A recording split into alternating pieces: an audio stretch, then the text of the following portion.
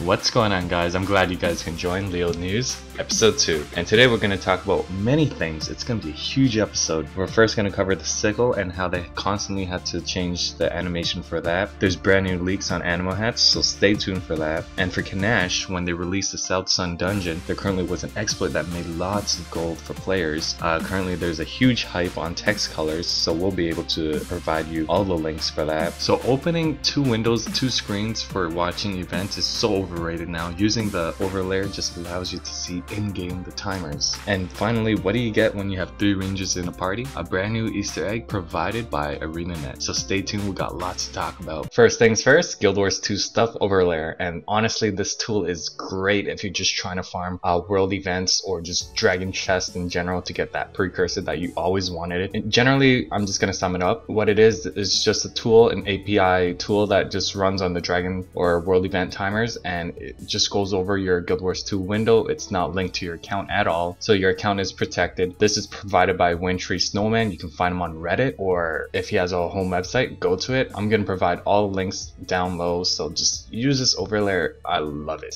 Love it, love it, love it. On to the second news, which is the Canach dungeon exploits. So what I really like about this channel and this whole series is I'm not gonna hold any facts back, and I'm just gonna tell you guys whatever I find. So what I found was the Canach exploit, which was currently pretty popular when the dungeon first came out, during roughly around last week. And when this dungeon first came out, it's a fairly easy dungeon. All you have to do is just bring Canach into the mines and boom, easy. But the whole exploit was based on the story mode, and it was actually repeatable. Each reward was given, and you have 100% of getting bag of coin, which gives you exactly 1 gold. The exploit that comes into play is players would take advantage of this, and they would constantly making new characters and delete the old one and just keep bringing him to South Sun Cove, rerun that dungeon, and an easy 1 gold. Problem is you're low level, so you can constantly farm at any level during this release, and the devs found out and they patched it right away. Well, it took some time. People probably farmed for like a good 7 hours. I only just farmed to show you guys how easy of like money you can make, and you roughly made about 7 to 8 gold an hour, give or take, and that's pretty good for being any level. Now, I don't advocate exploits. I only introduce it into the news when it's already patched, so you guys can know what's going on and why the market is just fluctuating, probably because of the exploits. And yeah,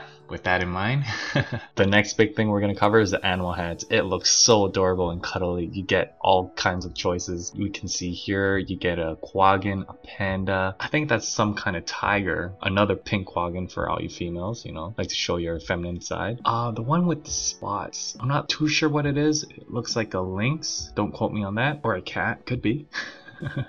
And the last one's finally a frog. It looks like a frog. It's not green. Anyhow, I really like the idea, the concept of the animal hats. It really brings up the creativity and what you can actually customize a character, and just making the town outfit just looking totally ridiculous. Now, there has been leaks. We are able to see school uniforms, and yeah, if you guys ever had fantasies of just making a character look like you're just fresh out of school and has its own uniform, then yeah, that's probably a good outfit. And the next thing is the dragon helmet. Don't get me wrong, this is awesome. I hopefully, don't jinx it, hopefully it's not going to be a town gear, because I would be pretty pissed. Imagine just rocking this gear, just going all draconic on everyone. Dragon Slayer.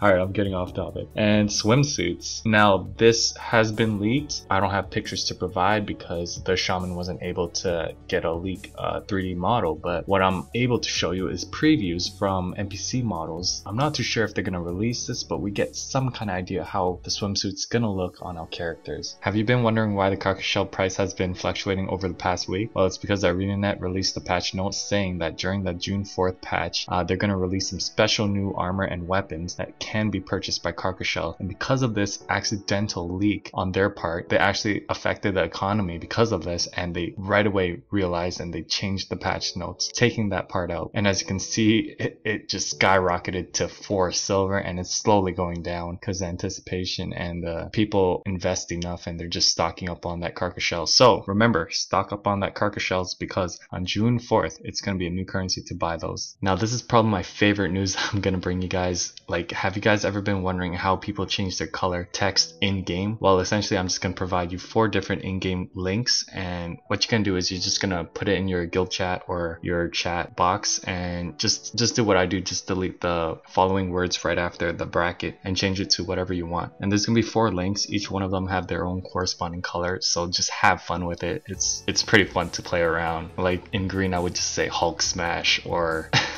some stupid shit like that. Now you may have been noticing the rate of salvaging of globs of ectoplasm being a little ridiculous, where you would only get 1 or 2 from using Black Lion salvage kits or master salvage kits, and the devs knew this was a little bug, so they did give compensation for the past week. If you did use a Black Lion salvage kit, they did refund you with the full 25 charge salvage kit. Now I gotta say, this is what makes ArenaNet a very good company, because they really take in like the consideration for the customers and they accept their mistake if it is their fault, and no bullshit covering up saying like, oh, it's just a mistake, no compensation, when you do know that Black Lion salvage kit does cost money. So this is a really good move on ArenaNet's part. As for the consortium harvesting sickle, they changed the animation 3 times. The first being the hole animation, where they would take the sickle and you would smash it into the ground like a hole.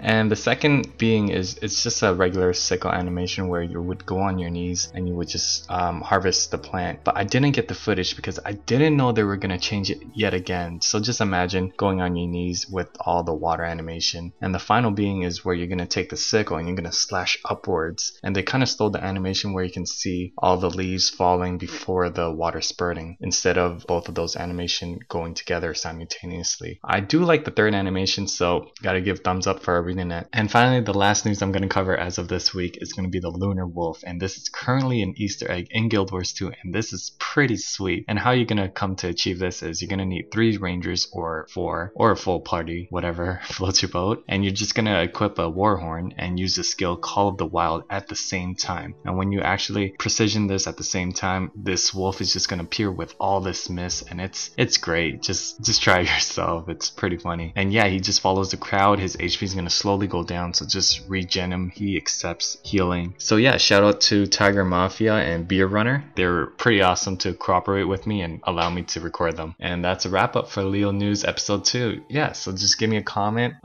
You know, criticism is always accepted. I'm fairly new to this. Yeah, give me a thumbs up if you guys like this. If you guys don't, I can discontinue this show. But yeah, I had fun making this, and have a great day, guys. LeoGuildwars over and out.